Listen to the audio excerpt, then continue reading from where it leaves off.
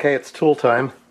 So I've already cut this open so I wouldn't struggle with it on camera, but it is a cordless screwdriver. So my quest for a cordless screwdriver. So I got one for Christmas a few years ago that my wife bought me and used it for a while, but really didn't like it. It was a 1/4-inch drive, which was fine, and it was regular screwdriver shaped, which was fine. But I don't know, I just didn't like the way it functioned. So I got rid of that, and I bought the Harbor Freight has a little kind of pistol shaped one for like $7. And I actually liked that one pretty well. I used that one quite a bit. It was very nice ergonomically. And the only thing I really didn't like about that one was there was no torque limit. So I used that and used that and finally got rid of it. Then I started using a big cordless drill, a DeWalt cordless drill. But that was too big and heavy. Then I got a 1/4-inch impact driver for the DeWalt battery system, and that one's pretty nice. It's smaller, it works pretty good.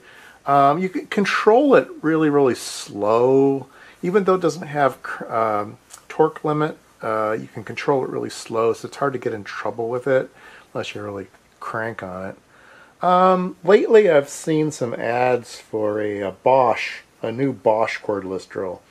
And it looked really nice on paper. It was, again, it was screwdriver shaped, 1/4-inch bits, and it had torque limiting adjustment on the back. So it had a little thumb wheel, and it had electronic current limiting for the motor.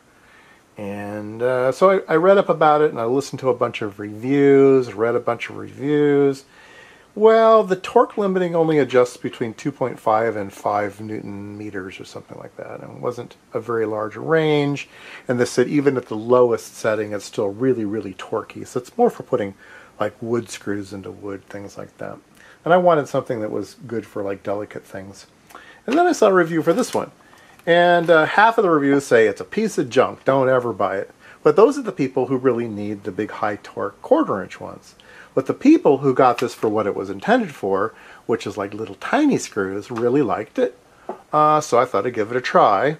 Price was right.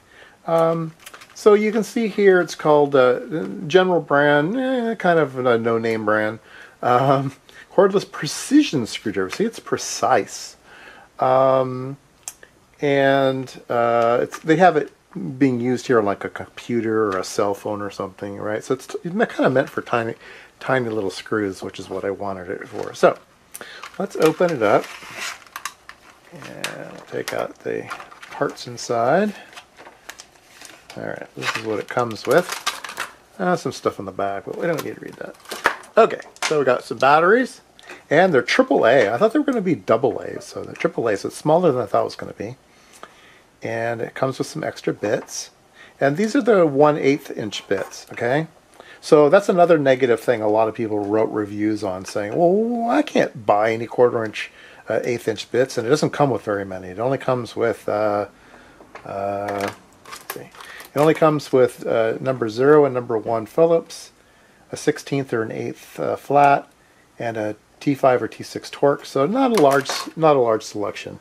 And so one guy said he really liked it, but he would have to give it a negative review because he just couldn't find 1/8 inch bits. And then he said, at the very last second, he said, I take it all back. He says, now I can give it a great review. Because he went to Harbor Freight, and Harbor Freight has it's not electric, it's just a regular screwdriver, but it has the 1/8 inch bits, and it's, I think, 34-bit selection. I think it's around $7. You can get 34 bits with over at Harbor Freight. So that's good. Well, one of the reasons that I bought this, in front of the camera here, one of the reasons that I bought this was I had this. So this is something that I bought quite a while ago. It's a Pros Kit. Pros Kit's pretty good. It's a Chinese brand, but they're reasonable quality. And it's a big set of 1/8 inch bits. And it has lots and lots and lots of different kinds. Very high quality. Comes with a nice kind of a precision screwdriver. It has a little swivel top, right? Really, really nice. I thought I would use it quite a bit. And it has an extension and all kinds of good stuff. Unfortunately, I just end up using these Wea tools. They seem to be better in the hand, and I've got a huge selection of those. So I don't get much use out of this thing, but I did have it. So I thought, okay, well, if I get this thing, I know I've got bits to use. So if I like this, I'm all set. And I've already spent the money on this, so I don't have to go buy it. So, okay, so that's good news. So let's take a look at this thing. Oh, it has a screw end. And I guess we'll put batteries in like a flashlight.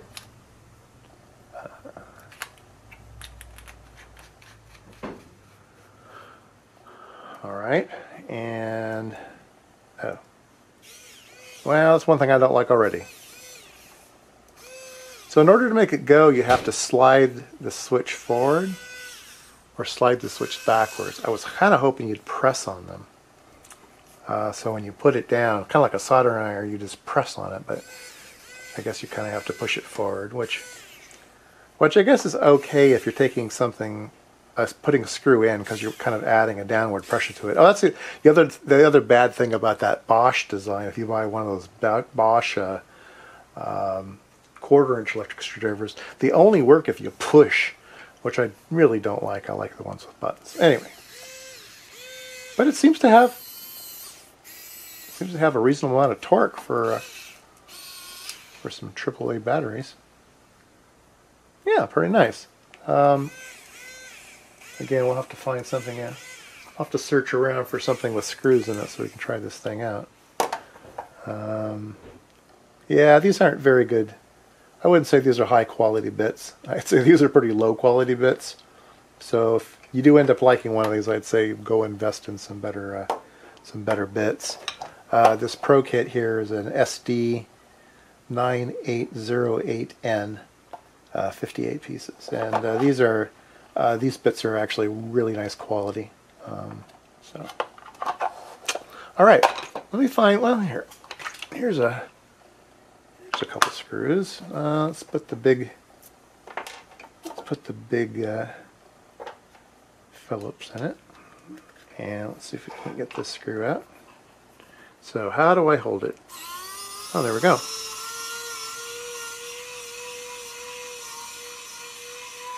So it's slow, but that's exactly what I want. I don't want to have it very, very fast. I just want to keep myself from having to screw a screwdriver. Let's see if we can put it back in.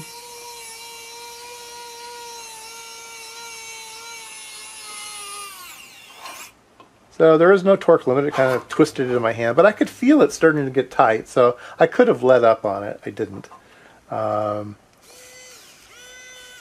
So yeah, I don't know. I don't think I'll really have a good view of this until I've used it on a real project where I really care. I may start to believe that it's way too slow, and I may really start to hate the switch on it. But anyway, I was in the mood for a new toy. So it was less than $20. Which is one of the reasons I bought it, because if it's less than 20 bucks, I don't think too hard about it. And I have been, like I said, I have been looking for about a couple of years now for a small screwdriver. So we'll see if it just ends up being like all the other ones I bought that goes in the trash can, or end up using it. Anyway, hope you enjoy that.